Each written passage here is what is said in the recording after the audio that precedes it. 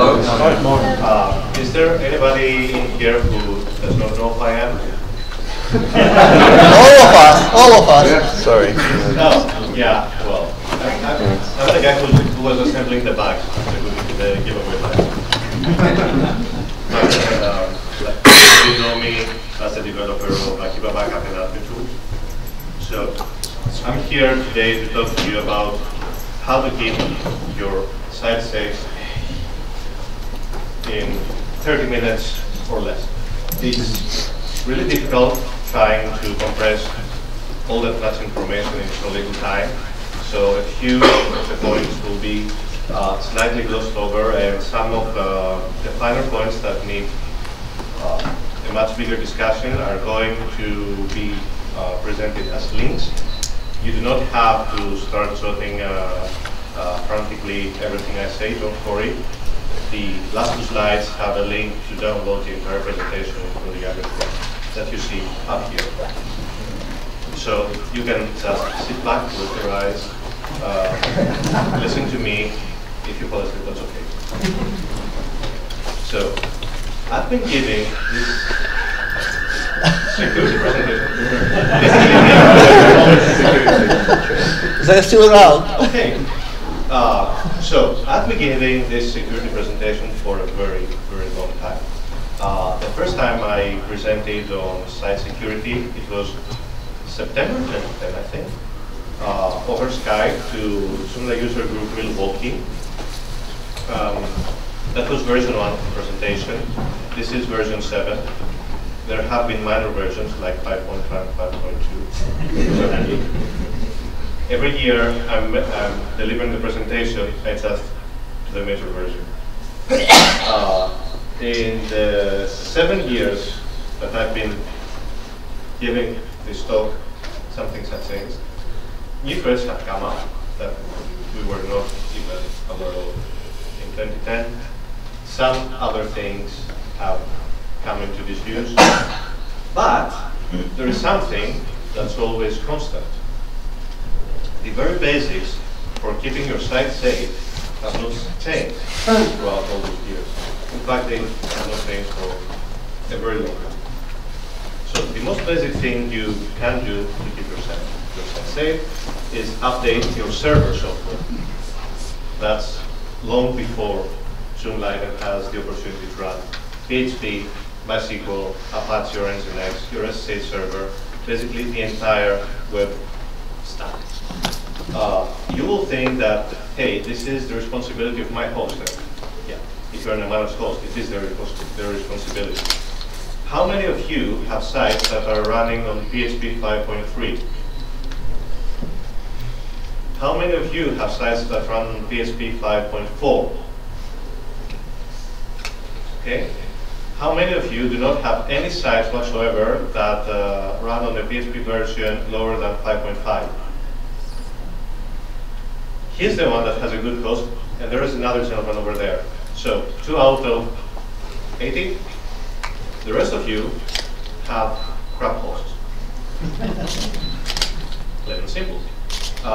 You know what's the common thing between PHP 5.3 and 5.4? Both of them are end of life, which means they do not receive security updates. And some hosts say, hey, we're using the official package from our Linux distro that says that they backport security updates.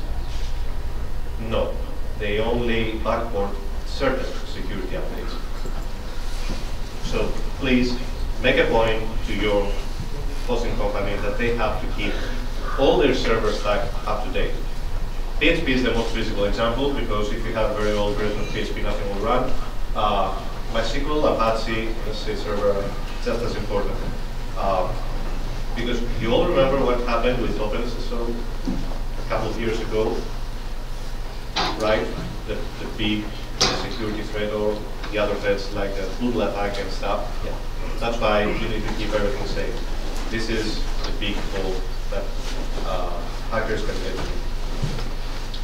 The other thing that you should do yourself is keep saying permissions and ownership. How many of you understand the concept of permissions? Good. How many of you understand the concept of ownership as in users and groups. That's better. For those of you who do not understand, there will be a link later. So just keep this in mind. Same ownership and permissions for Joomla. All files and folders must be owned by the user your server runs under, which must be the same as the FTP user. If it's not, you're on a crap server host, in which case make sure that all the files are owned by the FTP user and enable Joomla's FTP layer, but only for the 1 week it will take you until you move to a decent host. If you do not do that, you will eventually get hacked, I can guarantee that. Folders need to have 0755 permissions, which means that they can be read and browsed by any user, but only written to by the owner. File 0644, which means that they can be read by any user, they can only be written to by their owner. If you must use 777 permissions, how many of you use 777 permissions anymore? Okay, good. If you think you have to use 777 permissions, first go to the bathroom, splash some cold water. If you're still sure that you have to use 777 permissions, slap yourself. And if you still cannot find a reason not to use 777 permissions, please this bit of .html access code on that directory that you have changed its permissions to 777. It will save your path. Better yet, scratch all that, use fastCGI. If you're on a very old server, use SQPHP, which means that each site runs under its own user. So you will not have to deal with any of that. The default permissions will be fine because they will be that. If this is too much to remember, don't worry. There are 2 links. In Akiba Backup's user guide, I have put this information since several years ago. And I have written a blog post around 2011, which is called 777, the number of the beast. I can guarantee there's no religious content. Don't worry, I'm not religious. That you can read. It's very funny because I read it 5 years ago, it's still relevant. People still do that. You don't have to try to note down these huge URLs. There's a short URL here. Speaking of updates, okay, you've updated all your web software. How about Joomla and its extensions? Can someone enumerate what are the kinds of extensions, like their components, modules, plugins? Do you agree that this is the list? Templates. Languages. Libraries. Languages, they don't have any files, except the core language that only has one PHP file. And packages. Since Joomla 1.6, we have a lot of extensions. And do remember that just because it's a template or a library, it doesn't mean that there is no executable code. There is a lot of executable code. In fact, with most templates that you get from big template labs, there is more PHP code than in the entire Joomla system itself. This is why your sites are slow. Just to let you know. So please make sure that you update everything yesterday. And there is a great resource called the Joomla Vulnerable Extensions List, or Joomla VEL, where you can see known vulnerabilities and extensions. If an extension is there, it doesn't mean that it's not secure. Both my extensions are there, because as soon as I got a report about security issue, I reported it to VEL and then published an update. So always check that list to see if you have a vulnerable version of your extensions. Better yet, update yesterday. If there is an update, the developer published it for a reason.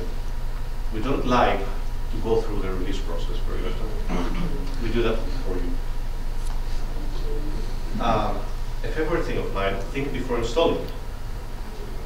How many of you know a guy who has downloaded a Joomla extension from an unofficial source? I can see some people at the back. Yeah. How many of you know that this guy has got a hacked site? Yeah, you know why? The people who publish paid extensions for free don't do that for they don't do that for you. They don't do that because they're nice people. In fact, they're very bad people. They do that because they can insert a backdoor. If you install this free copy of the extension, you also get something else for free. It's like having intercourse with a prostitute. So, do not install something that you download from disreputable sources. Speaking of things that you should not do, you should never ever use FTP. How many of you use FTP? Okay. How many of you use SFTP? Okay, so this part of the room is the smart people. I can constantly see the hands going on in the good questions. Okay, so the difference between FTP and SFTP. FTP is unencrypted, which means that your username and password are sent over the open internet in the clear. It's like taking a postcard, writing your username and password, and sending it to your friend. Anybody who gets hold of the postcard can read it. The same happens with the internet. SFTP, on the other hand, is like a stamped sealed envelope that cannot be unsealed by anybody else except the final recipient. So, if in doubt, use SFTP. If you do not have any doubt, use SFTP. If you're only given FTP on a certain host, do not use that host. Very plain and simple. Okay, the next slide is a bit expensive because we have a few but guys, length matters. Sorry. The passwords matters. That feels offensive, right? Okay. Why does it matter? Holy GPU password cracking machine, Batman. This nice little monster has 8 top-of-the-line GPUs. It costs about, I reckon, 8,000 pounds to assemble, and it can process 311.6 billion hashes per second. That's 311.6 billion password combinations every second. If all of us started writing those combinations by hand, it would take us all of our lifetimes, many times over, to just write down the combinations this thing tries in 1 second. So, how strong is your password? Let's see, based on that machine, that it's certainly within the financial capabilities of any semi-serious hacker. If you have a very simple numeric password, it's quite long. It has 8 digits. It's a birthday. It's Joomla's birthday. It would take 0.04 picoseconds, that a picosecond is a billion for the second, to crack. Can you consider how small it is? It's like, we can't even start and it's already cracked. How many of you use admin? Go out. That's good. The first time I asked this question, everybody was like, yes, I do. And you're happy about it. Yeah.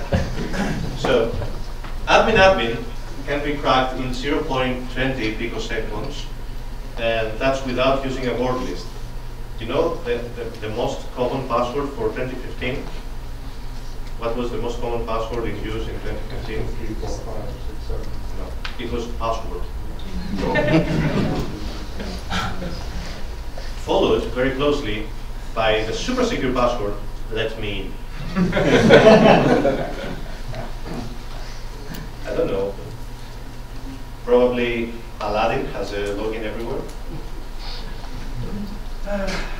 if you try a very long password that looks like line notice, and probably you will not remember it, that's slightly better. It would take 24.3 years to crack.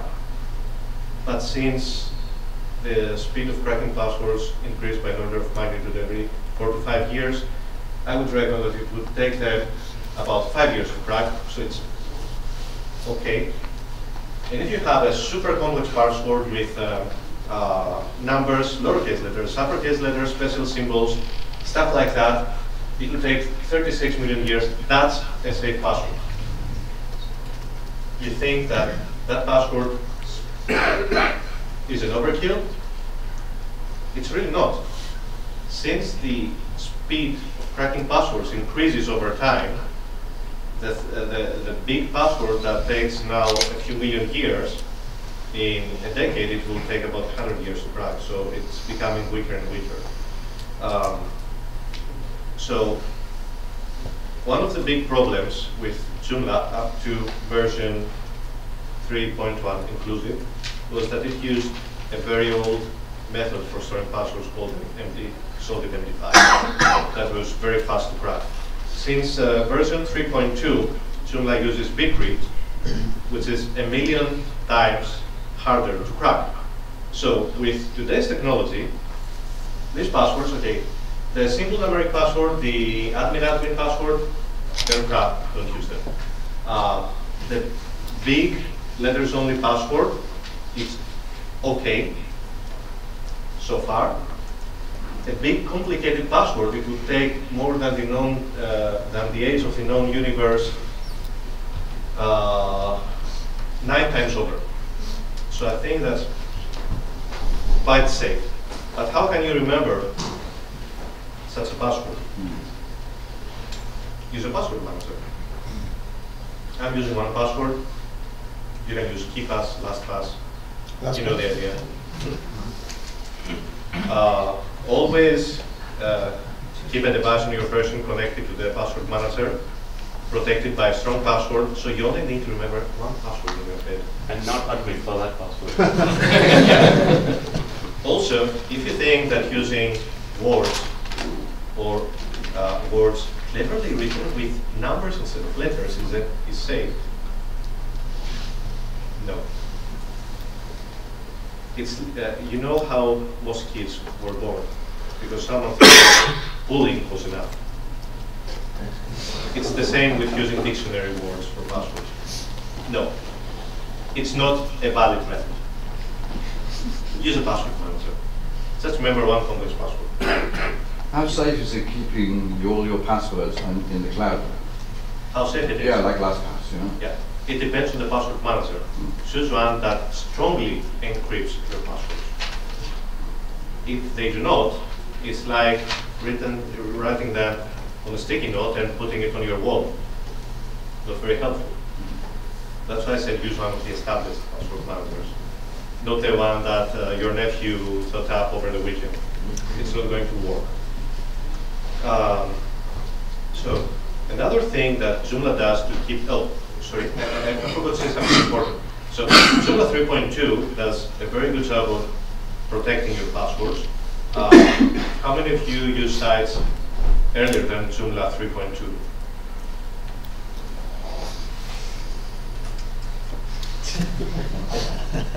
No.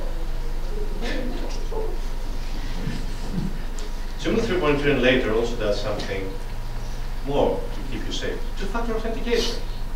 Two-factor authentication means that in order to log in, you need something you know and something you have. Something you know is your username and password. Actually, the username, I wouldn't say it's an authentication factor. Your username is public. If you think that your username is secret, no. Think again. Hi, Nicholas. As you were the original author of the two-factor authentication for Joomla, would it be possible to change the process by which that is used? Later. You can ask me later. Okay. There is a question section. Okay. Here. So, two-factor authentication, something you know, something you have. Something you know, password, something you have could be Google Authenticator. Has anyone used Google Authenticator? Okay. Okay, for those who do not know what it is, these device machines, the smartphones, have the ability to install applications. One of them is Google Authenticator. It generates a 6-digit code that changes every 30 seconds. So if you're trying to log into your site, you have to provide username, password, and this 6-digit code. Since it changes every 30 seconds, it means that a hacker, even if they have your password, if they have stolen it from you, they will not be able to log in. They would have about, I think it was 1 in 10,000 chances of being able to log in within that time frame. So, not much. Even better, Joomla supports YubiKey, which is a hardware token that you insert in the USB port of your computer, or if you have an Android phone, you can tap it on the NFC chip. It generates a very big code that has to be validated through the cloud. Basically, it has to be validated through the computers owned by the Yubico company that produced those keys. Each one of those codes can only be used once, and it has to be cryptographically validated, which makes it extremely secure. This is used by banks and big organizations like Microsoft. So I guess it's pretty secure. How many of you have used two-factor authentication with Joomla? Okay, yeah. It's something that you should enable by default for all your super users. This way, even if your super users choose an unsafe password, and you know that your clients will do, at least their size will not be too easy for a hacker to log in. Speaking of passwords, how many of you have shared passwords over email? It's okay, you can tell me. Some secure ticketing systems do that as well. I mean, some Joomla they do that. There is regular unencrypted email. How many of you have shared passwords through encrypted email? David. Okay. How many of you have ever shared passwords on a public forum? Like public, everyone can read it. You'll be surprised, we get one of those people every month. Do not do that. If you want to share a password with a developer, we have secure ticketing systems protected by HTTPS, and we store everything in our database encrypted. When I tell you, please provide me your login information by replying to the ticket system, and you send me an email, I'm disappointed. Because I know that when you file your password, your temporary password, in my ticket system, I'm the only one who can see it. It doesn't travel by email. If you send it by email, anyone on the internet can see it, because your email is not encrypted. So, next time that you have a developer asking you for a username and password, do check, do they have HTTPS on their site enabled by default? And is the ticket or form post private, which means that only you and the developer can see it? If the answer to both questions is yes, provide your username and password through their site. If the answer is no, do not give out your username and password, period. That's it. Unless you know how to use an encrypted email, in which case you will be in this room. Or you will be in this room recording the session like David. Speaking of the usernames and passwords that you're giving to developers, how many of you have provided a developer with a temporary password?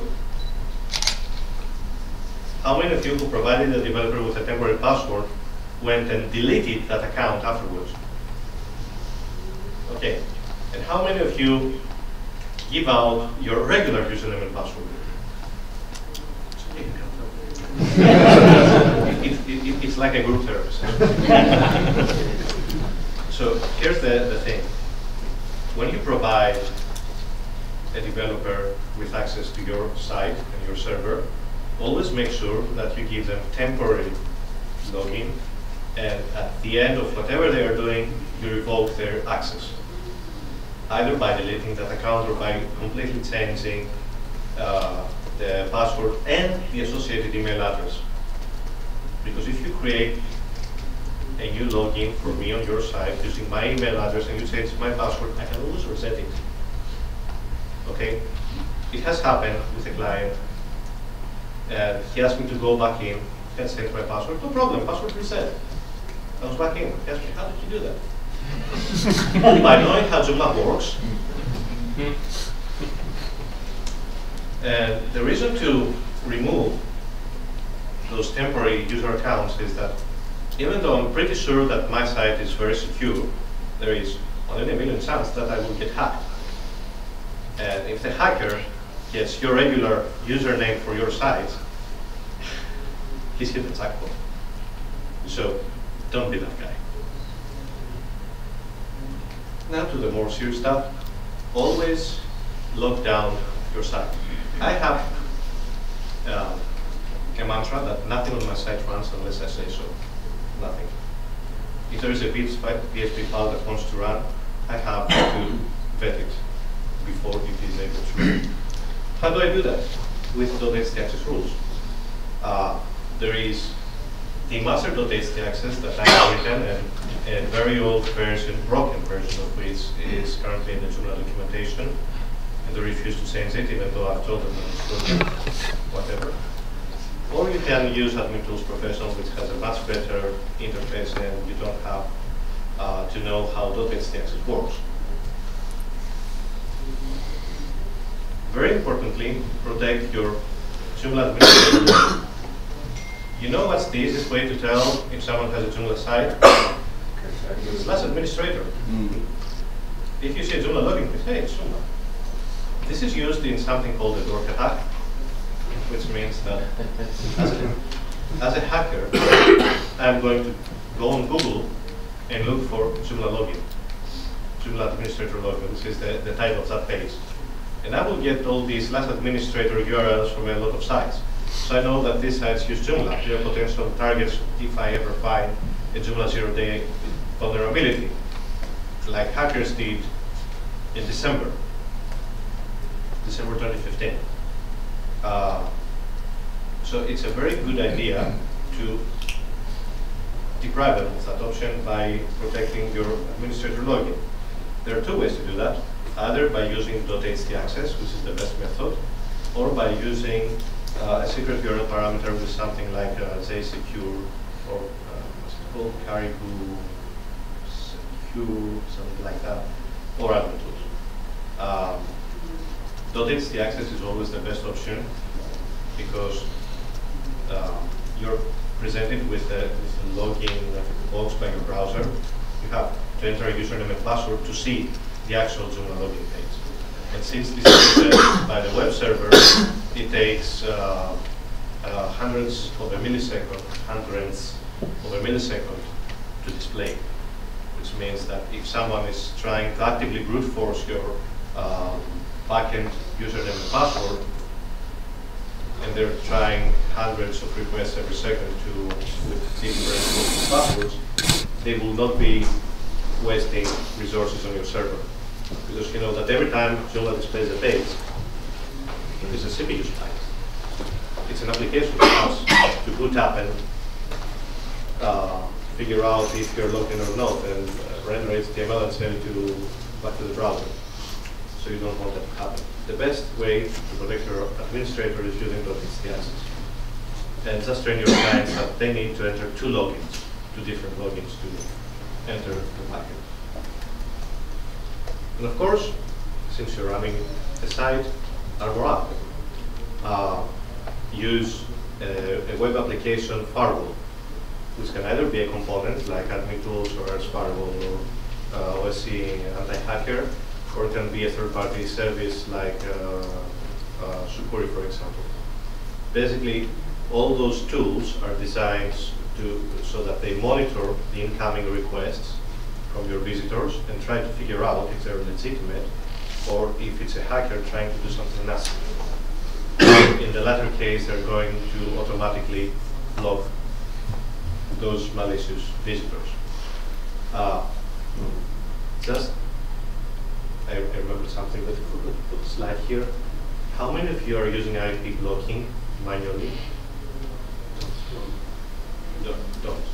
Don't do manual IP blocking.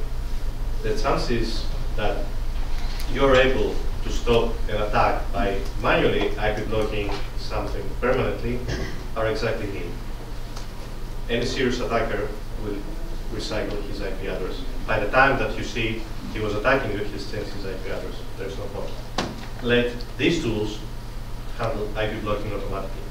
This is what they're designed to do. A very important thing for keeping your site safe is backups. And when I say backups, I don't mean whenever I remember, I will log into my site and click on the button to back it up and leave the backup on the server. If you do that, it's as good as no backup. If you're hacked and your backup is on the server, any hacker with half a brain would delete the backup, in which case, what do you have? No backup. When I say backups, I mean that's meaning fully automated, regularly tested offsite backups. How many of you take automated backups? How many of you test those automated backups regularly? How many of you have these automated backups fully tested into the cloud? Okay. Both locally and cloud. Both locally on the server and on the cloud. Local on the server is as good as having no backup, so I don't even count it. Locally on the server, so basically you will need a backup either when you get hacked or your server goes down. In which case, having the backup on the server is of no use.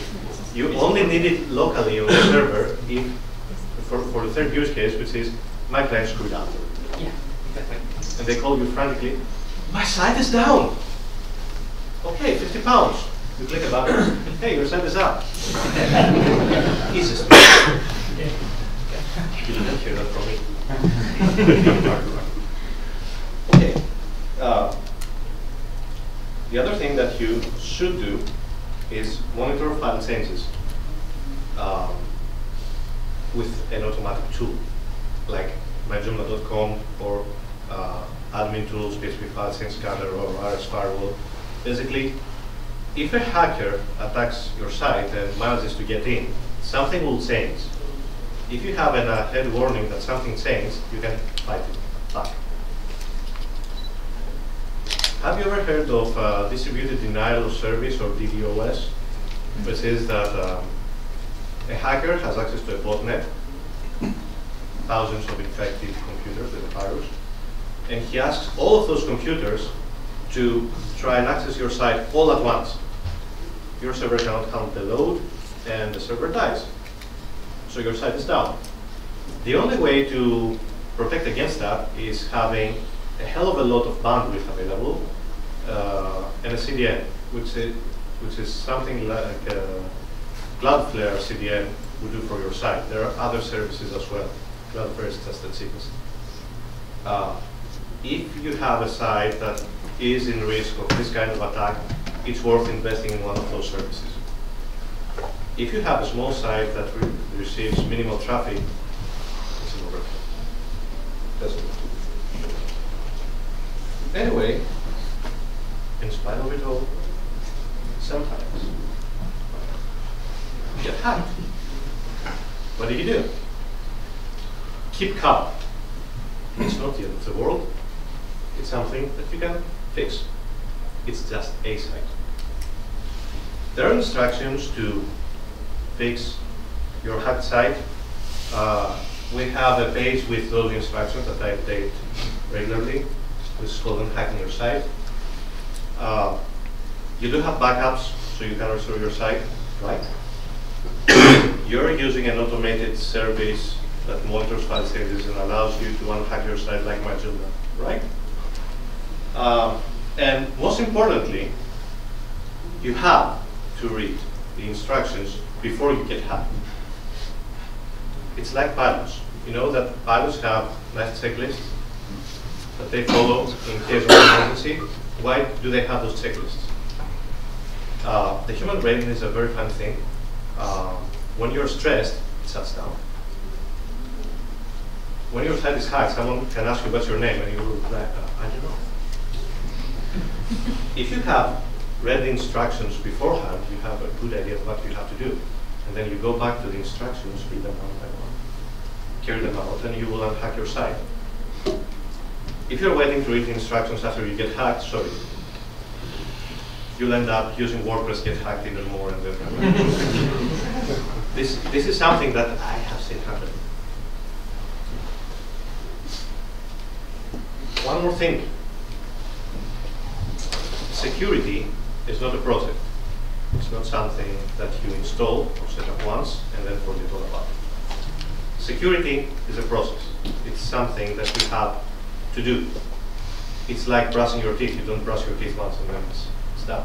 You have to brush your teeth every day, otherwise it's as good as having never brushed your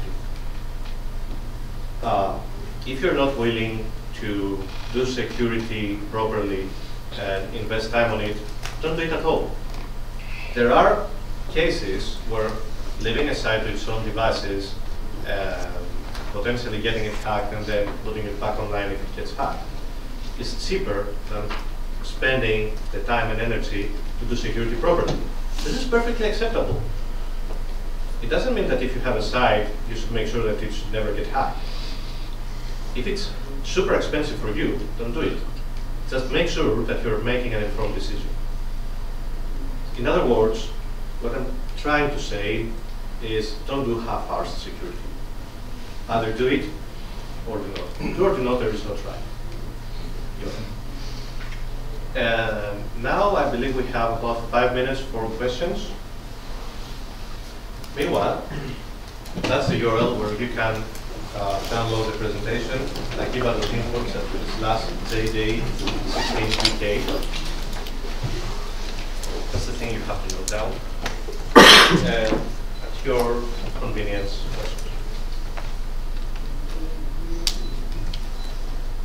Yes, Ryan. Sorry, I'll rephrase my question. But as you were the original developer of the two-factor authentication for Joomla, would you know if it's feasible to create a two-stage login so that the username is and password is entered first and then the two-factor authentication code? Okay, that's a different authentication method called two-step, which is something like what Google does. Well, the reason I ask is because if you've got running 2FA on Joomla site and you say, for example, 1Password, you can't log in like that because I'm using 1Password. Okay, I must be doing something wrong. It's a bit, well, I mean, and if you're using auto fills in the username and password, and then but you know, and using auto submit. Yeah.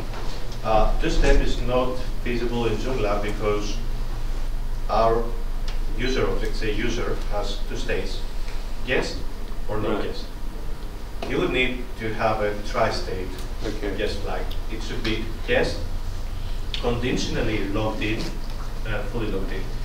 Conditionally would mean that you could only do certain actions. This is a massive backwards compatibility sales. Because right now, when you're calling user authorized, it will return a boolean. What happens if you're half logged in? Yeah. Okay. So it would take an entirely different ACL system. It's something that we had discussed around Joomla 3.1, and that's why we ended up with two-factor, not two-step authentication for Joomla 3.2. So just turn off auto submit, auto lock. Yeah. On one password. Do not have it press enter automatically. Yeah. Other questions? Your ISP backs up your area, your server, if you've got a server,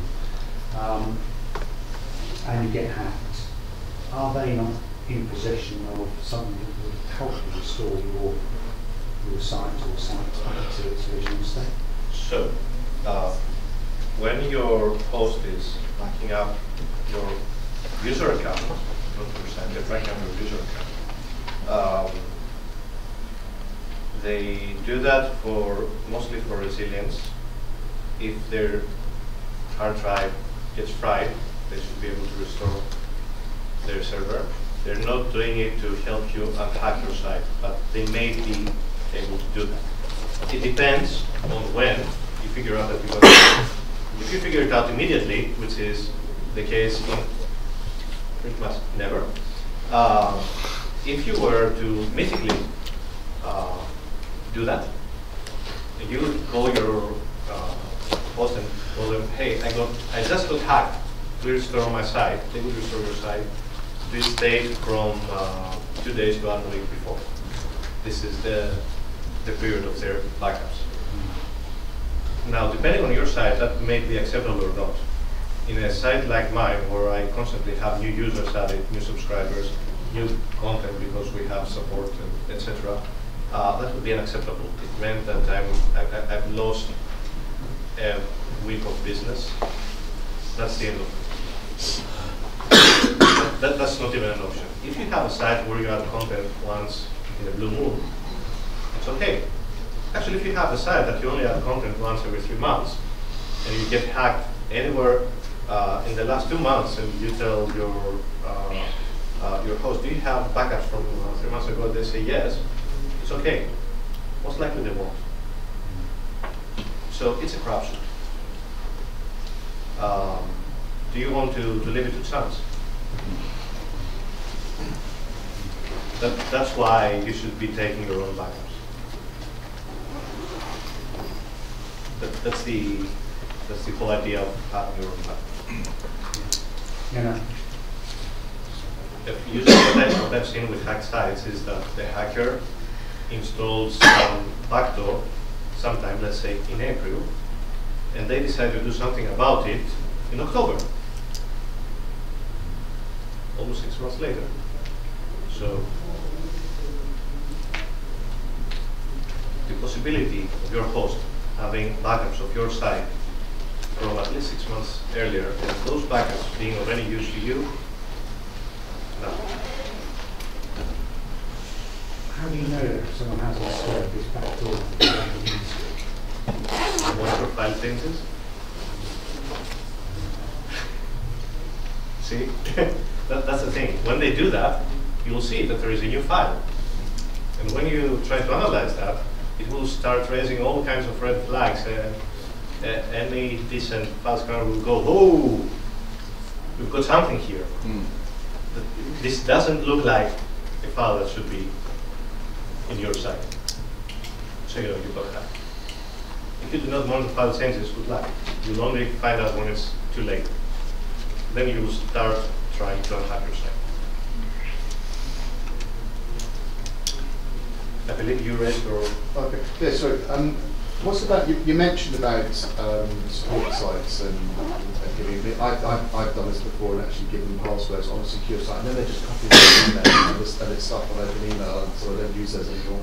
But you also mentioned about getting support from developers, because you put a component in and they'll ask for access to the site. So you actually, I mean, and including FTP, I mean, now what I do is I actually just give access just to the component, because otherwise you're giving access to everything, and you don't actually know. If you only give access to the component to the developer, probably they won't be able to help you. I do not know of any component that the developer can log into your site, do something just on the component, not even on the menu or anything else, and provide any kind of meaningful help that's not in their documentation.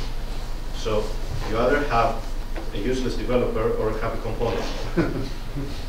But my point is, though, is that if you're giving access, and your site will often have a lot of confidential information, especially Yes. for clients, I mean, I suspect probably under data protection, you shouldn't be doing it. This is why everybody has terms of service. Sorry? Everybody has terms of service. Yeah. So I have terms of service where I say that I'm not going to take that information and give it to someone else. If I violate it, it's as if I'm violating the contract. But I mean, so you can come after my ass. Well, yes, well, you probably can't though. It depends what you're based. I mean, if you've got a developer who's in Russia or India or wherever, I mean, are you really going to do that? I mean, the practicality is what you can't. You won't. Well, that's your risk analysis. Yeah. If you do, hold on. You do not trust them to log into your site, but you trust them with the code that's running on your Well, site. no, that's what I mean. That's what I mean. You've got to, if you're Yeah, so this goes to what you're installing. If you do not trust the developer fully, do not run their code on your site. I agree. It's always going to be difficult. But Yeah. Clone site. Last question, because I Clone believe that site, we have the next session. access to the clone site.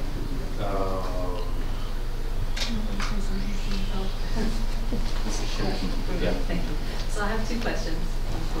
One question I barely have time for one. It's one question. Yeah. So for how long do I need to keep up backups for how far back? Mhm. So I would be able to restore a backup when I see the recycled happen. Yeah. I'm talking about websites that I change content once in 3 months. If your website is changing infrequently, I would say keep a monthly backup for the last year and keep 1 yearly backup for up to 5 years. Wow. Okay. That's not much. It's 22 backups. It's what? It's 22 backups. All in all. So. It's 22.